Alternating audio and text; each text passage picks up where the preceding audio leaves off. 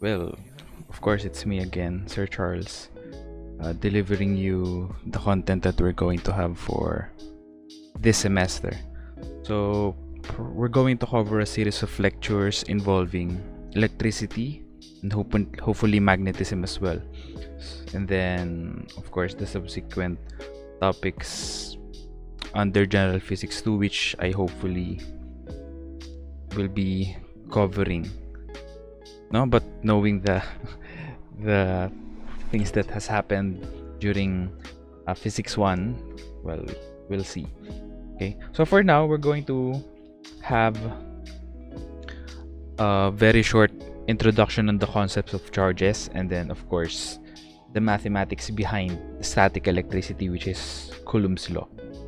Okay, so if you did the, what do you call this, the previous Labster course thing that we have provided you last year,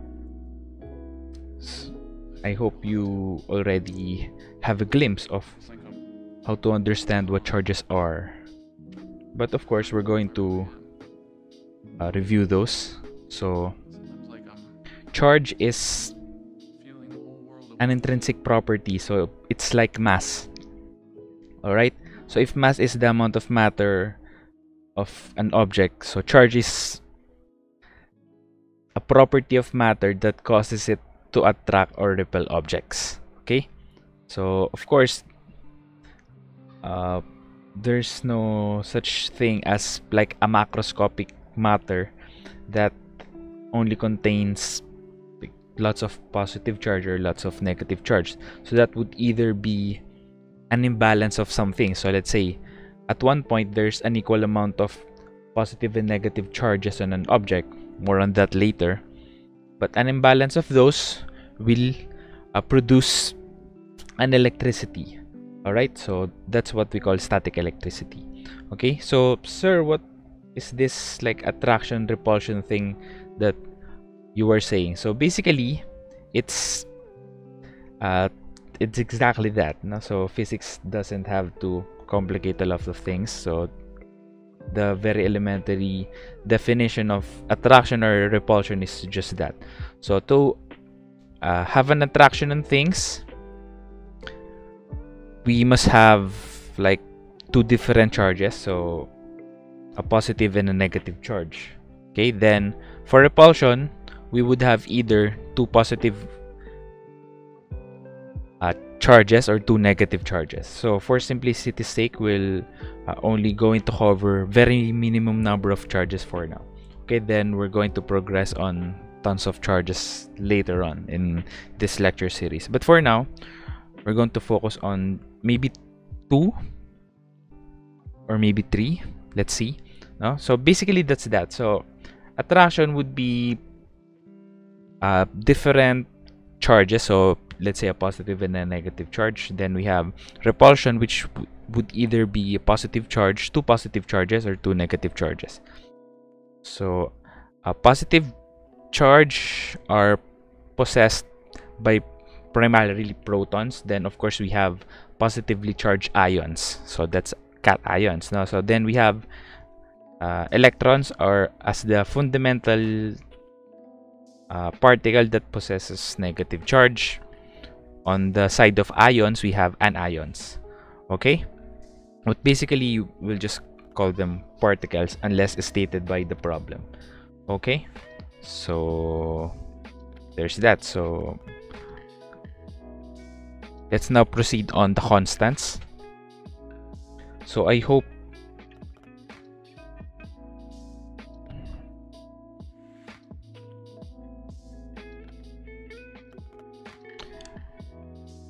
you will be able to remember many of these values as we will be meeting them along the way. Okay, so first are the charges of the electrons and the protons. No? So our unit for charge is in coulombs. Okay, so remember that. Alright, so that would be in coulombs. And then we have the masses. Okay, so the mass of an electron which will come in handy later, is this one. So that's 9.11 times 10 raised to negative 31 kilograms. Then we have mass of a proton, which is 1.67 times 10 raised to negative 27. Of course, on masses, okay, we already know in physics 1 that there's no such thing as negative mass. Okay, of course, we have negative exponents because that signifies that the value is really, really small. But for the charges, we have positive and negative values. So for positively charged particles, we have positive 1.6 times 10 raised to negative 19. Then we have negative 1.6 times 10 raised to negative 19 for negatively charged particles. Actually, negatively charged electrons. Okay. Then we have the Coulomb's constant. So this could be rounded up to 9, but you can have 8.99 or 9.00. Either works. Okay. Newton meter squared per Coulomb squared. Okay. Then for the other constant, will be tackling them in greater detail on the next meeting. Okay, so that's it. What I'm tasked to cover now is Coulomb's constant. Okay, so Coulomb's constant, if you're going to take a look at it, is eerily similar to Newton's universal law of gravitation. So let's have a look at that. So by the way, I'm going to try like a new whiteboard thing. So here's that. Okay, so if you remember, this is f sub g, right? Or you can just write capital G instead, maybe. So that would be what? Yeah, small g, because this is the big G is for the gravitational constant. So this will be m1 m2 over r squared, right? Then for electromagnetic force, so this will be k q1 q2 over r squared. This k, which is what we are discussing now, is what we call the Coulomb's constant. Okay, and as you have seen on the PowerPoint, Coulomb's constant is also known as there. Actually, that's it, the Coulomb's constant. So that's 8.99 times 10 raised to 9 Newton meter squared per Coulomb squared. Okay, so there. So basically, it's an inverse square law as well. So that means as the distance between charged particle grows, so here are your charged particles, okay, there's an inverse square decrease in their electromagnetic force. So we're going to put that into a mathematical test by solving this guided practice problem, which I hope you are very familiar with. Alright, so this will be our first problem. Okay, so what is the magnitude of the force of a 25 Coulomb charge exerting on a 35 Coulomb charge 16 centimeters away? Okay, so of course we're going to deal with it the way that I have the physics teachers have taught you since the first semester. So that would be in GRESA. So first, let's state the given. So what are the given? So you have charge 1, which is 25 coulombs. Okay, then we have charge 2, which is 35 coulombs, right? And then we have the distance, which is we will be using r or radius as our unit, okay, because well, we're going to see later why, okay? But for now, let's stick with the convention. So that would be 16 centimeters. Okay, so let's convert this now. I'm not going to show the conversion anymore, but of course on your solution you may show them. So this will be what? 16 times 10 raised to 2 meters. Negative 2, I mean. Right? Because this is centi. So that's 10 raised to negative 2. Okay, for required, the magnitude of the force. So that would be F sub E. Okay. For the equation, you have the Coulomb's constant. So that's F sub E is equal to K Q1 Q2. Then, what do you call this? Absolute value, because of course we don't have, I mean, negative force doesn't really make sense for these problems, and I'm going to show you why in some of the examples. Okay, so there. Then for the solution, we could just substitute. Okay, so that's F sub E is equal to, what's RK? 8.99. 8.99 times 10 raised to... Wait, what's the value of this? This is what? Positive 9? Ha! See, that's the reason why I'm asking you to memorize it. So it's positive 9. So it's really large. Okay, so unit is Newton meter squared per Coulomb squared multiplied by, what's our first charge? 25 coulombs multiplied by 35 coulombs, all divided by 16 times 10 raised to negative 2 meters, which is of course needed to be squared. So remember guys, you have to of course convert your units into SI. Okay, so we wouldn't have a problem to deal with later. So you're going to notice there are cancelable units here. So you have coulombs here. Then if you're going to distribute the square, so you're going to square 16. Then of course negative 2 times 2, so that would be negative 4. Then meter squared will be squared as well. So you're going to notice that this can be cancelled. See? So what remains as the sole unit is in newtons, which is of course the unit for force, if you still remember the topics that we have discussed in physics 1. See? So what's the answer for this one? So force is, electromagnetic force is equal to what? Oh, I think you can solve for that one. Okay. What's important here is you have seen how this could be demonstrated. Okay. So if you have questions, you may address it to your, of course, physics teachers. Right. So let's proceed on to the next problem, which is just right about here. Okay, so for our second problem, so how many electrons make up a charge of 84 microcoulombs? So that means we have 84 microcoulombs of charge. We're going to determine how many charges are there. How many electrons are there. Okay, so we have our given, which is charge, so that's Q is equal to 84 microcoulombs. So kindly convert that to SI already. So what's micro? So that's 10 raised to negative 6, right? So that's 84 times 10 raised to negative 6. Then don't forget your units, which is in coulombs. Then we have, as stated here, electrons, right? Here or here. So that means we're going to need the single charge of an electron, which is what? So charge of an electron is 1.6 times 10, so that's negative, alright? Times 10 raised to negative 19. Okay, also let's verify this on our powerful PowerPoint. Okay, so there. Units, of course, is in coulombs.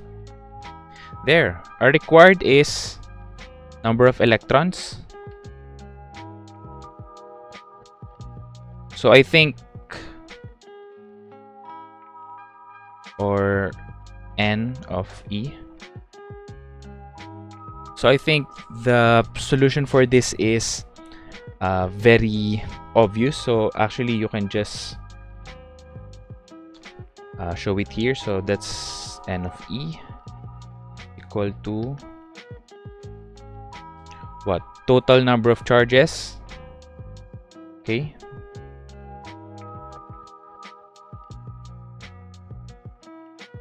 Versus 1.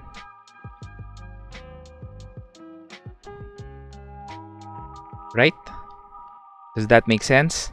So if you're going to show that solution, so that would be what? So that's number of electrons is equal to, what's our total charge? 84 times 10 raised to negative 6 coulombs. So a charge of a single electron is what? Negative 1.6. This will be having, of course, what do you call this? An absolute value as well. Okay. By the way, guys, I want you to understand, all right, because there might be, what do you call this, a discrepancy in how we understand the symbols. But for now, let me finish this one first. So we have this 1.6 times 10 raised to negative 19 coulombs. So you can cancel C. All right, so just divide that, so, and then input that on your calculator. So what's the answer? Of course, you try to solve it as well, so you'd know what the answer would be. Okay, so you fill that one out, then that's it. Okay, so what I'm saying earlier, signs of charge, the is not the same as signs of the direction. Okay, so let's say we know that a particle is an electron. Okay, if we have another particle that we're going to place beside it, let's say an electron as well, so there will be a repulsive charge, or I mean a repulsive force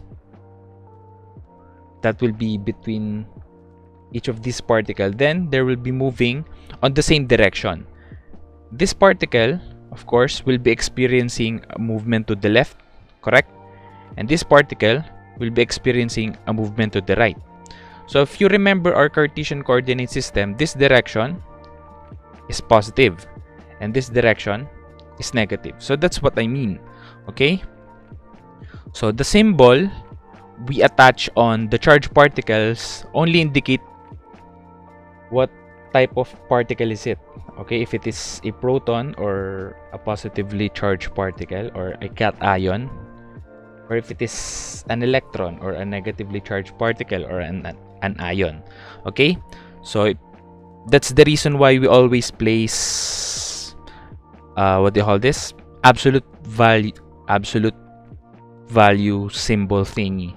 Okay, because ultimately, if you're going to express values that are about numbers, okay, so that's counting, right? So we don't count physical matter negatively, because upon arriving 0, that's it. So there's no such thing as -1, let's say -1 apples, right? So we're just counting 0, so that's empty, then 1, 2, 3, so on and so forth. Then at the same time, for forces as well, the values of charges, I mean the final symbol of charges doesn't really matter, because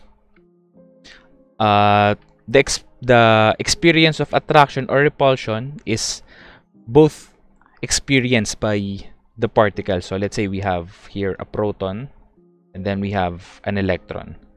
So what would be the force that they will be experiencing? Of course, this will be attraction. So let's say if this is 1e and then this is 1e, then let's say this is 1p, this is 1e, they will experience the same, what do you call this, the same force, the same electrostatic force. If you're going to solve for that, so you're going to have F sub E is equal to 8.99. Let's say the distance between them is, let's say, 1 meter. Okay, so this is 1 meter then.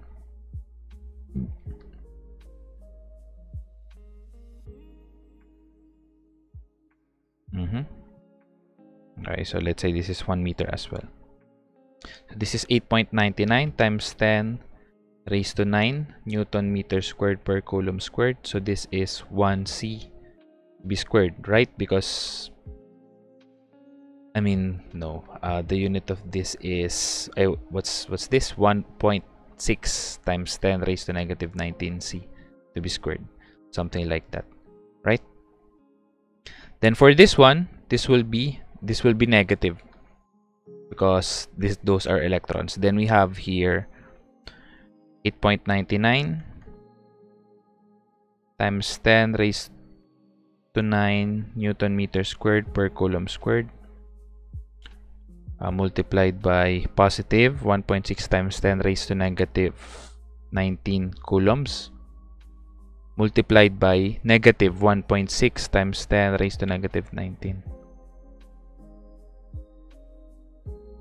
coulombs. So see the difference here? Okay, for this one, you're going to have a positive answer.